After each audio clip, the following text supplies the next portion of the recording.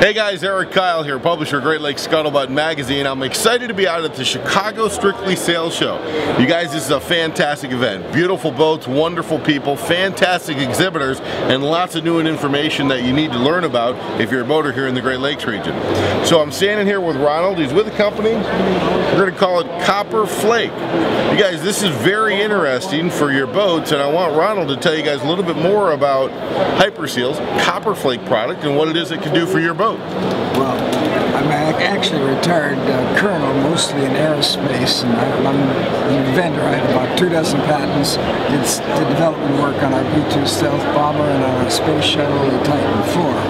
I've been interested because I've had a few boats in making something that was non-toxic yet effective. The best means of doing this was going back to the 18th century, what we call the double hull, or the copper bottom that we used not only on our Constitution, but on thousands of boats until about 1880.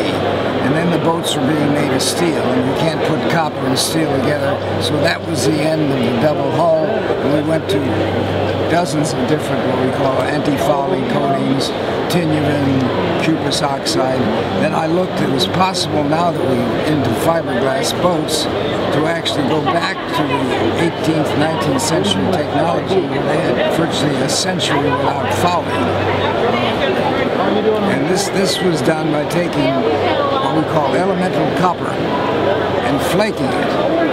Elemental copper is basically totally non-toxic. It's the copper we use in pots and pans and wire, unlike cuprous oxide. It's far more effective in deterring fouling than cuprous oxide. So then the next thing was to make it user-friendly by putting it into a lacquer. And this was best accomplished by a powder coating that would dissolve literally within seconds in a mixture of toluol, MEK, almost any solvent on close to a 1-to-1 basis. And then it can be either sprayed, brushed, or rolled, and you have a surface pretty much like this, looking like Abraham Lincoln. So it flakes to the surface, and the next thing I did was take 16 months of testing in Aruba, Salton Sea, Sweden, and the results are pretty much like this, with one side, and this is about 15 months, and the copper is basically unaffected. The other side is covered with barnacles. We did a ship, we did about 200 panels, and this gives you an idea of the appearance after 1 year in Salton Sea. It's one of our dirtiest. Not as good lakes. as I can get. So consequently, it's user-friendly. Only recently, a few weeks ago, we've been able to put it in an aerosol can.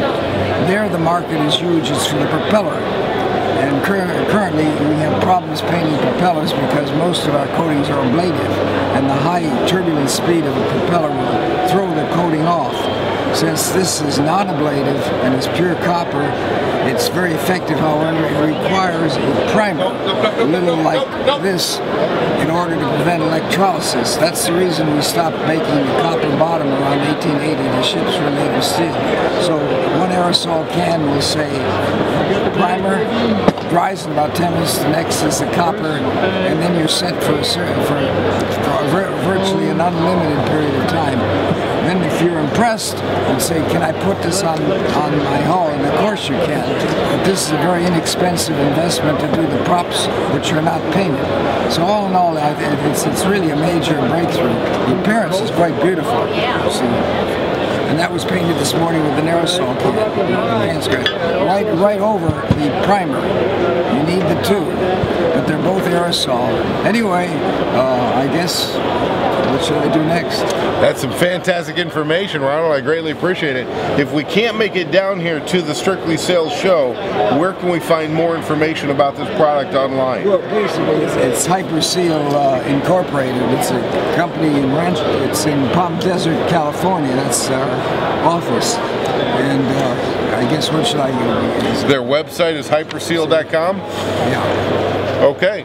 Hyperseal inc.com is the website that you can find out more information about this product, or come on down to the Strictly Sales Show, see Ronald. He'll be more than happy to hook you up with some information about it. The name of the product is Copper Flake, anti-fouling paint, correct? Anti-fouling. And it'll work great on your boat, so thanks so much. Top coat. On regular hulls, you do not need the primer. Perfect. Only on steel. Okay. Thanks again, Ronald. I greatly appreciate it. Very kind. All right. You guys will see you out on the water.